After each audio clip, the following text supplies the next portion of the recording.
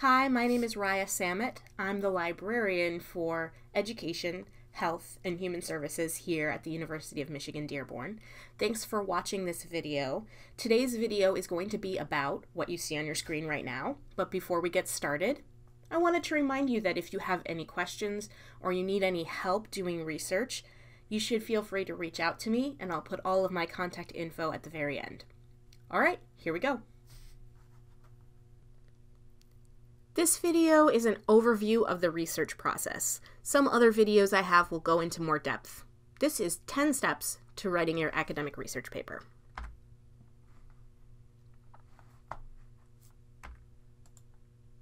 First, you're going to need to start with your topic. This is usually pretty straightforward. For this video, I'll use the example, gun control as a public health issue. Now, there's not really enough to go on here in order to get started. So in step 2, I'll be actually turning that topic, that general topic, into a research question. Okay, I know some of you have never heard that term before, so let me explain what I'm talking about. A research question is going to guide your research. It's basically the question that you're trying to answer as you do your research and write your paper. It needs to be both complex and open-ended. What do I mean by open-ended? An open-ended question is one that cannot be answered with a simple yes or no, or even a particular number. So it has a more complex answer. We also need to make sure that we're being clear, concise, and specific. So here's an example that's just not working. It's too simple, too broad, and not open-ended enough.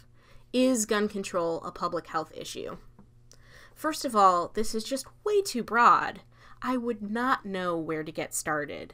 And also, I could potentially answer this question with a simple yes or no, which is not what we're looking for.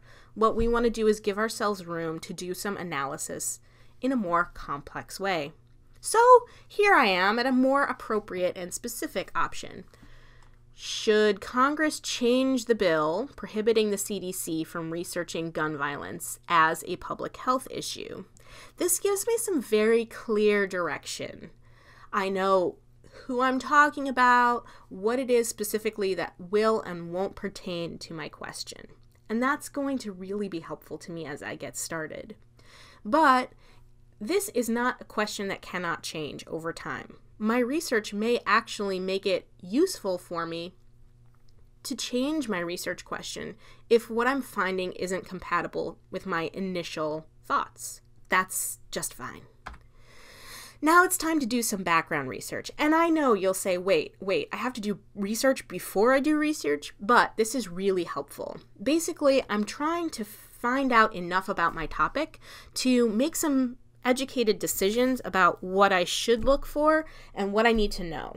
And in order to do that, I have to think a little bit like a journalist and answer the who, what, when, where, and how, sometimes called 4 W's and an H. And as I find more items in my research process, these can each generate new questions that I want to learn more about.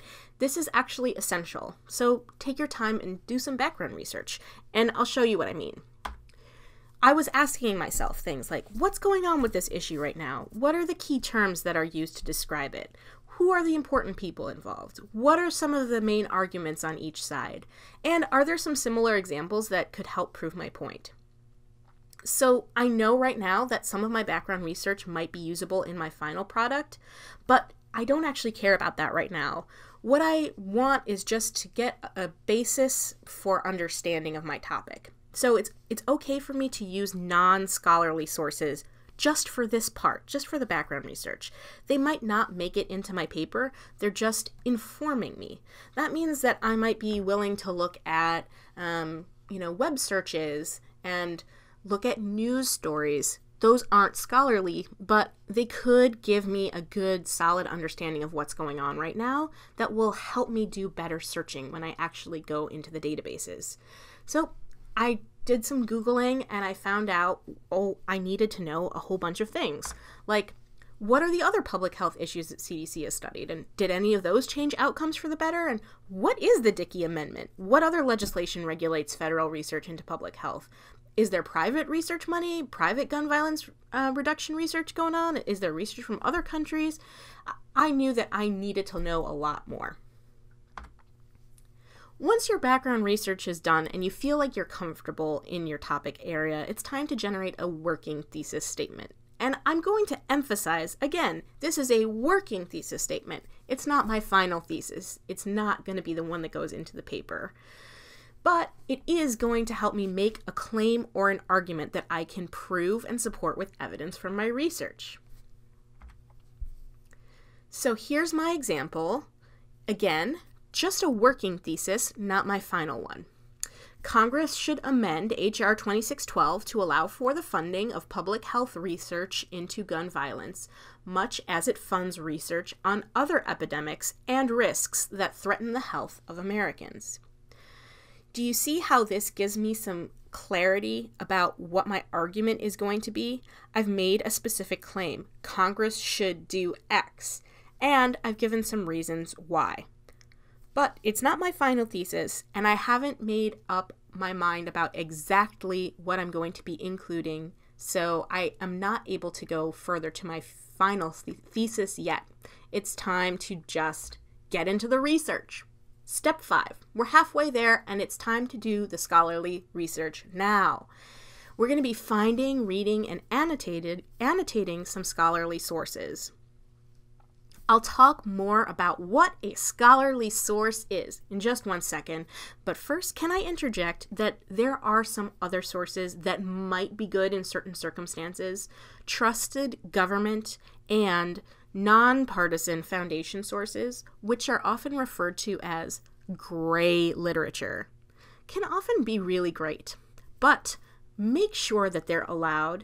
In some circumstances and in some settings, they are perfectly acceptable, and for other assignments, they may not be allowed at all. So just double check before you think about using these. I also want to say that there's no one perfect search. You may need to search multiple times, change your search strategy, and use different databases or tools to do your searches. That's perfectly normal. If you'd like some more information about that search stuff, I've got it in a separate video for you. Let's go back to those scholarly sources. They're basically called scholarly sources because of who writes them and who they are written for. They're written by scholars for scholars. That scholar is an expert in a given academic field. They tend to be affiliated with a well-known academic institution, and they cite their source materials. They also undergo a peer review process where other academics who are experts in their field review and make corrections to their work before it is published. This is a way of ensuring that publications are of rigor and high quality. And most scholarly sources, though not all, are only available through library databases, so you're not going to be able to find them on the open web. We, as a library, pay tens of thousands of dollars to get you access to these wonderful scholarly sources, so just start on the library page in order to find them.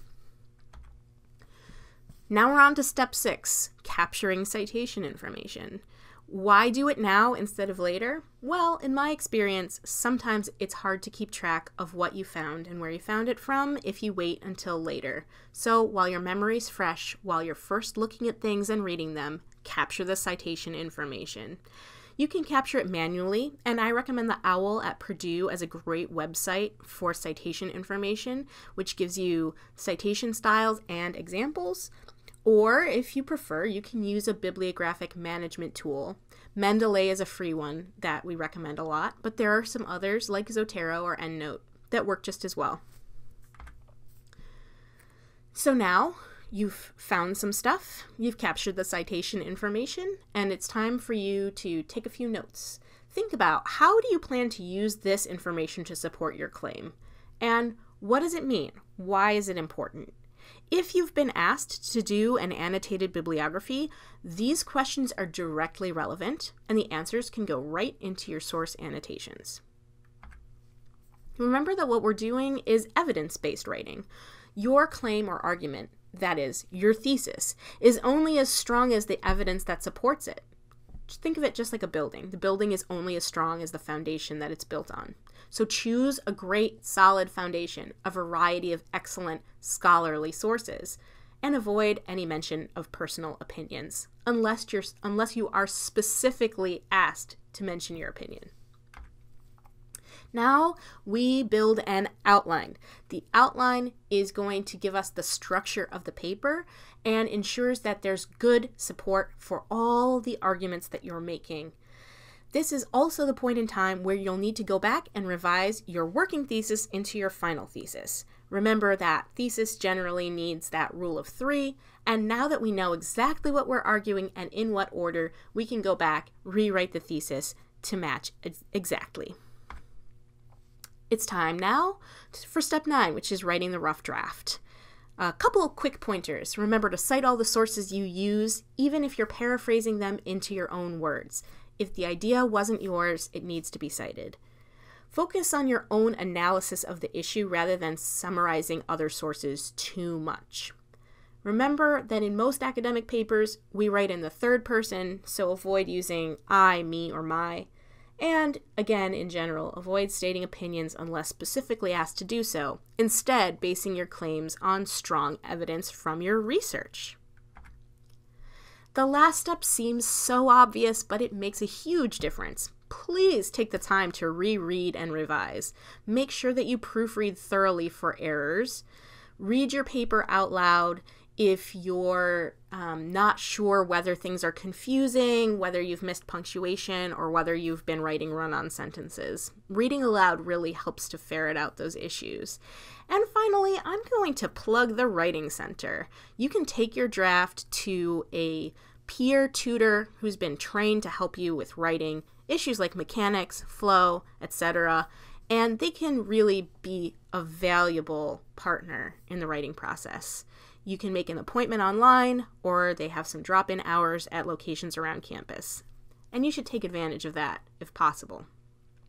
Other people who can help you include me, your librarian. I can help you with the research part. If you're looking for sources, or you have questions about citation, I'm your gal.